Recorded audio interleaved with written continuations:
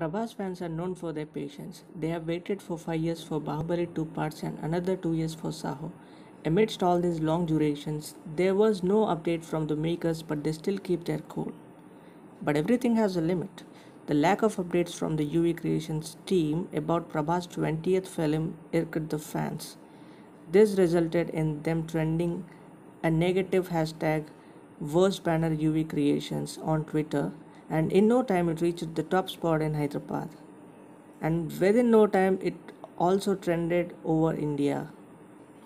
And Prabhas fans on a strong note has decided not to stop this trend until or unless they get any positive update from the production house.